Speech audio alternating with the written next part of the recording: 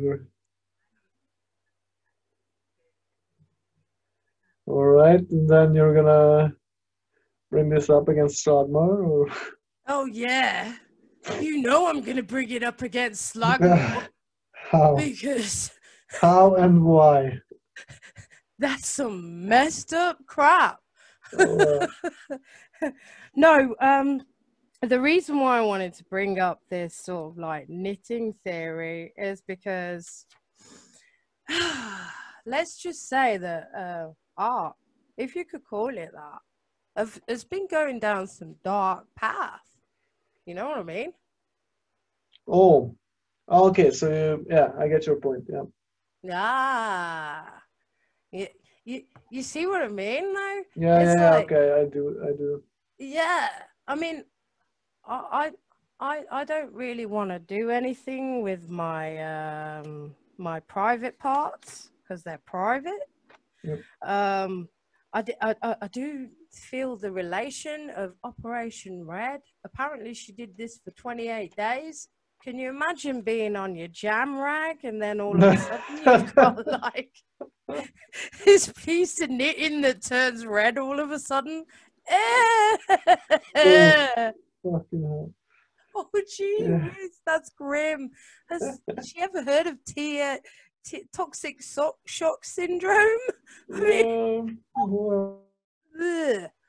And so you know this is going down some dark route. This was 6 years ago, right? oh, okay. And so you know, by the end of the day, it's too late now, right? But she really literally went grim, okay? She And looks pretty grim already. yeah, but this is pretty grim. I mean, Uh-huh. honestly, you can see patches of the stuff on there. And Yeah. I mean, yeah, whatever tickles your fancy, love. But anything that does come from the fanny flaps, right? Or the cat flaps, or what else do you want to call it? The minge makes me cringe, okay? It's not because, right, I'm Yeah. an anti-feminist.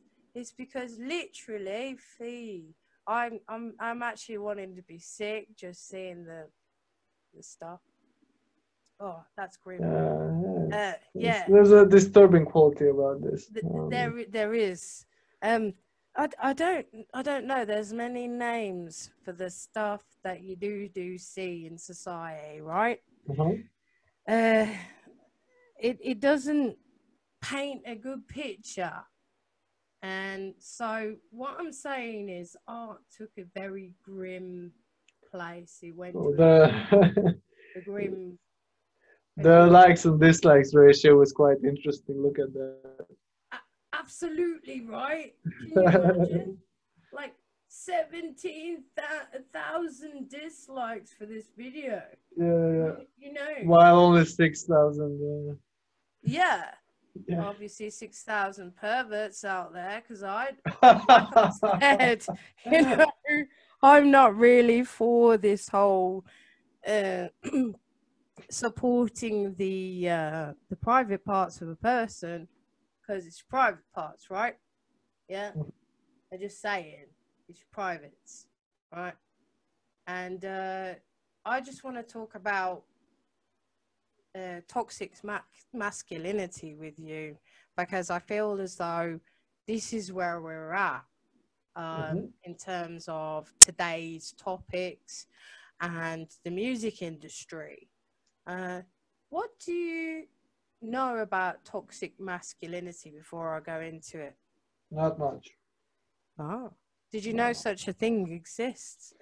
No, let's just say I wouldn't do that. No. No? Well, yeah, no, let's just go from, ground zero or whatever. So Ground zero. It's based on the basics, the below the belt region. But on a serious note, right? Apparently, this is medical news today, and they Okay. say what to know about toxic masculinity.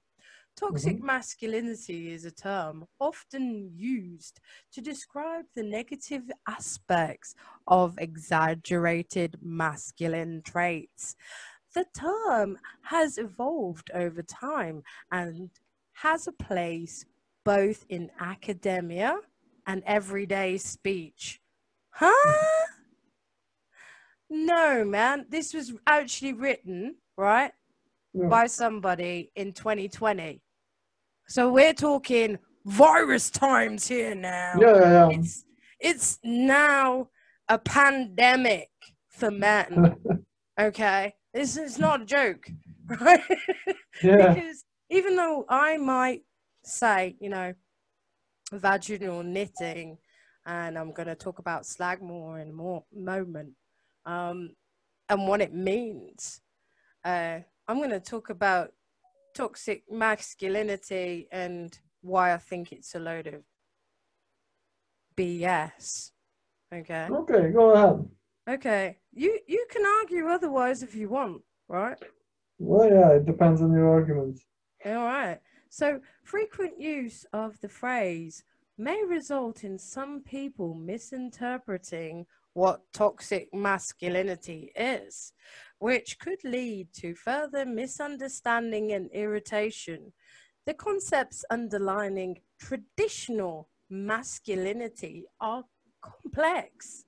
Some people might find it difficult to challenge archaic thinking and to move past these negative aspects of traditional and outdated male values. And it can take time. To do so is essential for first to understand what toxic masculinity is and why it exists. To be honest with you, right? I don't care, right? Right. I really don't care, even if they want to put it in the journal of psychology, because I feel anything that's negative about men or women in general, say F you, harder, whatever you want to call it. But apparently, this harmful concept of masculinity also places significant importance on manliness based on strength, lack of emotion, self sufficiency, dominance, and sexual virility. Take a deep breath. Mm. Because I don't think that a man is a man if you take those strengths away from him, you know? And then you mansplain. No, everyone can mansplain. A woman can mansplain and be condescending as heck, you know? But on the notion of this equality thing, especially in music or displaying what traits make us real men and whatnot, apparently these overemphasis of these traits may lead to harmful imbalances in someone trying to live up to these expectations. Some examples include aggression, sexual aggression, or control, showing no emotion or suppressing Suppressing emotion. emotions, hyper competitiveness, needing to dominate or control others, a tendency towards or glorification of violence, isolation, low empathy, entitlement, and chauvinism and sexism. Mm-hmm. That's toxic masculinity. So what the hell's feminism, right? If it isn't chauvinism and sexism, especially when you have someone trying to knit from their vajiji, right?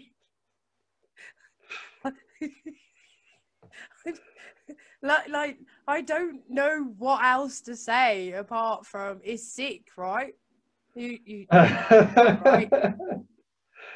And Yeah. so going back to how we used to not give a damn, okay, about this whole art being a form of expression for both the sexes, and imposing a sort of an equality basis.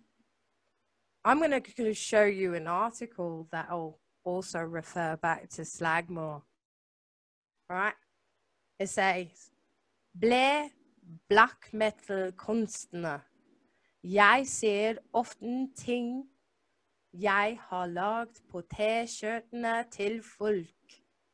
And this is Janne Weiss Hansen. And she is the one that makes the T-shirts. Mm-hmm. You know what I mean? Yeah, designer, yeah. But she doesn't design it from a vajiji. Yeah, well, most people don't. Janneke, I will say that. Most people don't. Most people have that artistic Fortunately, yeah. expression. Yeah, exactly. And you know what I'm really glad about? Yep. That during the 1990s, because this article is based on how she did Enslaved's T-shirt, Immortal, and Burism. I don't know whether or not you knew that she was an artist that did these things. And she shows real talent, you know what I mean? Hold on. I just want to respect her artwork a little bit more, you know? So I'm going to make this the central focus. Yeah, go ahead. The conversation. So basically, even her logos and everything else like that is really important. You know, she did that for Satyricon. Oh yeah, I have the CD. Yeah. I want to buy the actual LP. In the LP, it gives you a description of her work as well, and you can see the detail in her construction of it, which I'm very impressed about. Hold on, it's very difficult for me to like get the page to do what I want it to. Yeah, I see that. So she's got this grim one there that it's great. And we were talking about our album covers, weren't we, the other day? And oh yeah. important. Well, I'm going back to this point, you know, that our creativity and the age post-virus, we need to go back to this, okay? Okay.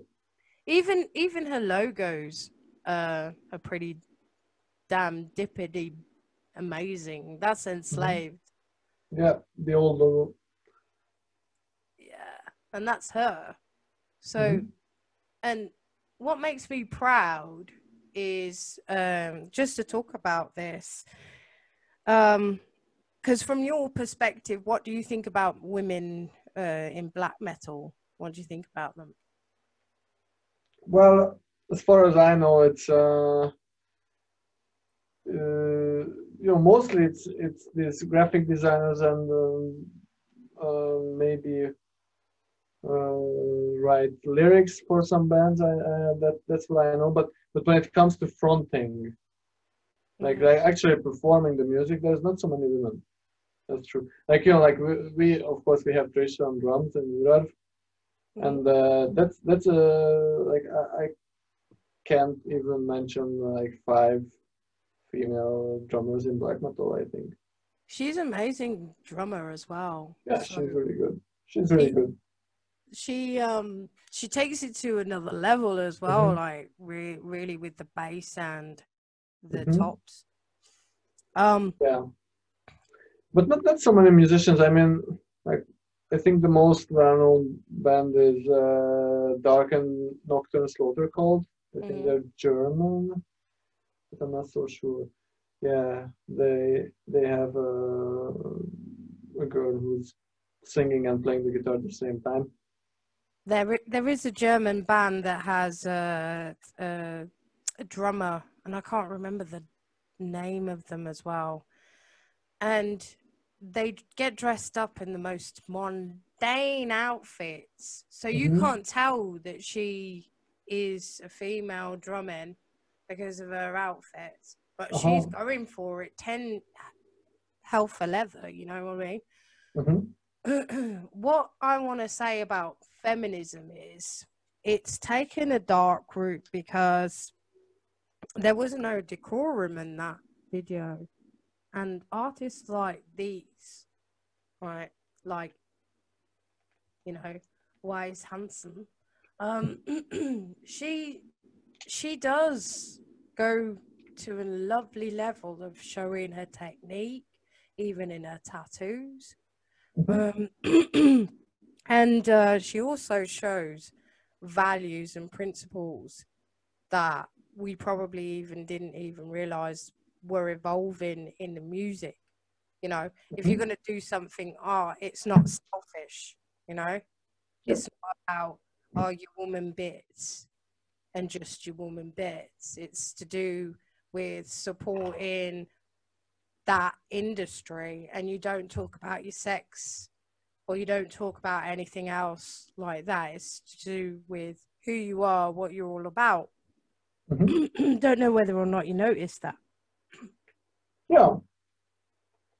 But going back to body painting, sorry about that. What the hell is But I just wanted to show that it's not just it's not just women that body paint or get body painted. It's men too. And whoa, that's a bit much. But I just wanted to show that even a man does these body paintings and things like that. And it's not feminist. It's got nothing to do with, you know, you're just selfish and your own bits. I don't think that's anything to do with whatever. That's the toxicity of it all. But I don't think you should call it toxic masculinity. I don't think that it should be given just a male name. I feel as though feminism on the whole has gone freakily sideways. You know what I mean? Just saying. Yeah. But these people are fucking aliens, man. Look at them. I just wanted to just like show that there is a possibility that we're going down some dark, seeded route, and we don't need to go there. You know what I mean? Of separating the sex, and if we do that in music, then there's no point. And we've been slowly going down that slippery slope. So anyway, I was just going to show you also, you know, the feminism and subversion thing, because me and you talked about subversion ages ago. Remember that? Communist subversion, yeah. Yeah. So this has actually, you know, been a topic of discussion within theatre, but never in music. You know what I mean? So subversion, violence, gender disruption, feminist engagements with Euripides, the Bacchaea. And in this article, it actually shows that there's like violence within the women, and there can be that aggressive side that's played. And even to be misogynistic is a part of a Greek dilemma and a tragedy. Just saying. because I'm building up to the next All right. bit. Okay. Okay. Because I wanted to know how you feel about the witch burning. The witch burnings. Yeah. It was the highlight of show business back in the days, I suppose. Witch burning and worshipping. Yeah, it's really ridiculous. I think when it comes to the Inquisition and all that stuff. But I think it's also an interesting question to ponder. Can we judge our past based on the things we know in the present? I mean, Mm-hmm. it's I think it's difficult to put our mindset back into medieval times. Mm-hmm. But a friend of mine once said that, you know, back in the days, like you know, as horrible as it looks with the Inquisition for us and all that stuff, Mm-hmm. like the common mentality was even worse. So what he suggested for me was that, like, let's say someone does some bestiality. So, like, I don't know, like there is a farmer or something fucks its own pig or something. Of course, the Inquisition will go after this person. But had it not, then the people would be so upset that they would just, you know, like get their sites and whatever they have, and then just shred this guy to pieces. Mm-hmm. So that's it. And so, like, the Inquisition, I think was a result of, like, there might have been an actual demand on it, but I'm not saying it's 100% true. I'm just theorizing because it's literally impossible for us to know what people were thinking back in the days, right? I mean, there has been documents saying that perhaps they thought that witches were quite bad, you know, because they were incredibly sexist towards the whole movement of paganism and Mm-hmm. things like that. Yeah. So, you know, paganism in itself wasn't actually as brutal as everybody makes out to be. It's only the war part that was brutal. But Yeah. actually, in societies themselves, the people who were most brutal were the ones who used a belief system and then indoctrinated the people to go on a witch hunt. Yeah. I mean, that's basically where the witch hunt part comes from. And so these, if you went back into the times of about 400 years ago, 300 years ago, and feminists, they were being witch hunted. I'm just saying. And I'm gonna just like bring this up so I can like bring up Slagmaur, because I feel as though it's a nice topic discussion, and it also highlights, you know, what happened back in the day. And, you know, we're talking about some proper destruction. We're talking about people wearing masks that were like, you know, the plague was here. Yeah, and it's still Yeah. And all of a sudden we have the plague and we have all of these things that are, you know, slowly ebbing us away all of a sudden. And these feminists, are they witches? Are they going to be hunted? I'm just saying. now it's the feminists who hunt. It's now the feminists who hunt. And then it's your toxic masculinity that is challenged. Then you are definitely in trouble. Oopsie. Yeah.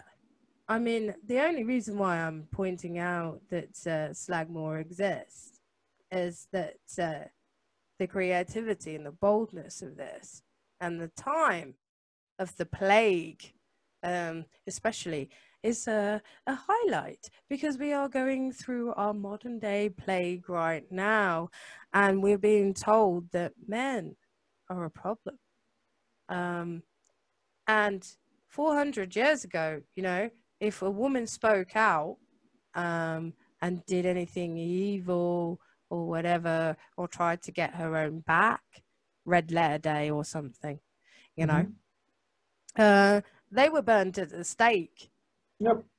So you see where I'm going with this, right? I guess so, yeah. I had to turn this round to Slagmaur, because I know that it was an epic time at Inferno Festival, and this witch burning, and I'm showing everybody now. But it also represents how we've evolved. And now the tables have turned, and it's actually men that are going to be hunted and burned to the cross, you know. Upside down. But but no, I just feel as though in the metal industry, really, you're meant to have a little bit of decorum as a woman. You're not meant to show your sexual side so much, I don't think, in black metal.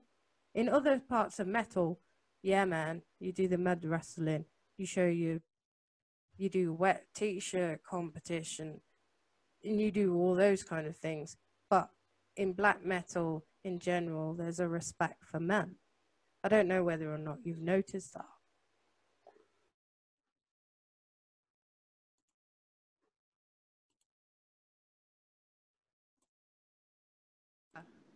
No, I was just saying that I didn't notice too much of a difference in like gender roles or whatever in black metal. It's I think, as with most metal genres, there are less women, of course, but that's it. Like, okay, going back to Fear Factory again, remember in 2017 when they played, was it 17? Maybe 16? I think maybe it was 16 actually, but doesn't matter. Like even Burton said, like, oh wow, we haven't seen so many women in our crowds lately. There were like what, like 3, 4 women at the concert, you know, including you. And then he like makes this remark, what the hell? So so I don't know, but respect for men, that's what you were saying. Yeah. It is a male-dominated industry, so I wouldn't really like. It's a male-dominated industry, but why is that? Like, it's I don't know. Like, I really don't. I don't like to touch upon the points. I just think that we've gone down some dark path pre-virus, right? Because that video was 6 years ago. That vag knitting, okay. And personally, I feel as though it's really important to do veg knitting. Yeah. You know, if you want to do that in your spare time during this virus period of lockdown, yeah, go right ahead. Go for it, yeah. I'm not buying it. Especially if you're on your jam rags. I mean, that puts that term really into context. But no, I just want to express that witch hunting and witch burning has turned the other way. Yep. And I like the industry the way that it is. I don't really want to change it.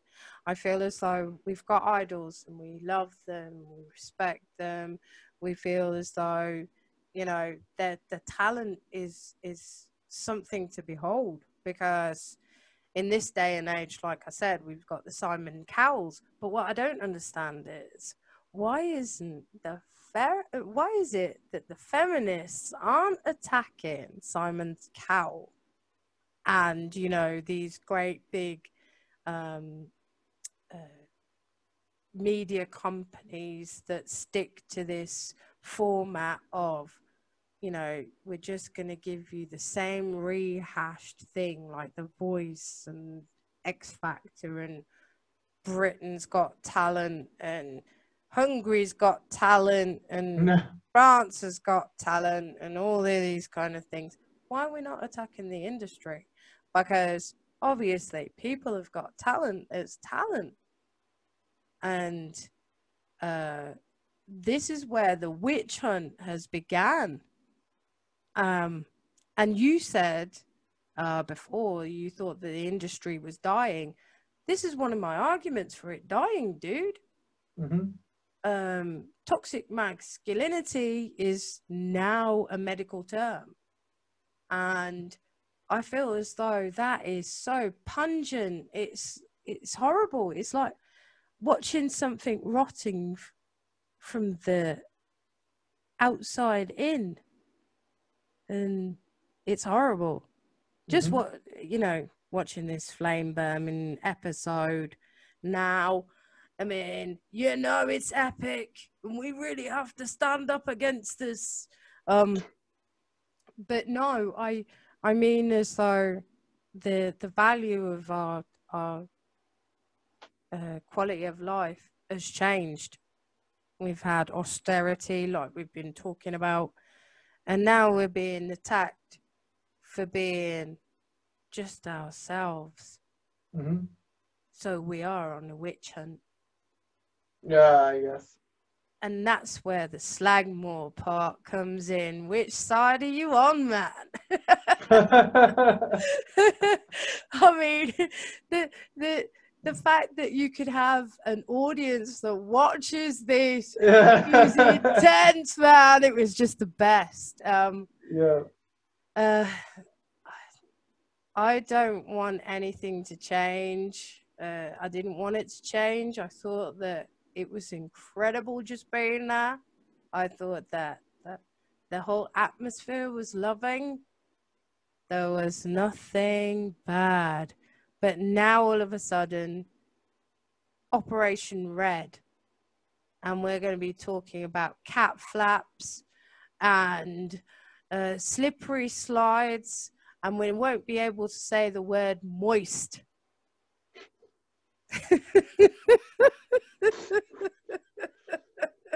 Witch hunt is now changed. But yeah, on a serious note, I feel as though, you know, talking about how this isn't a passionate endeavor, and that now we're in the era of the witch hunt. The virus has taken over.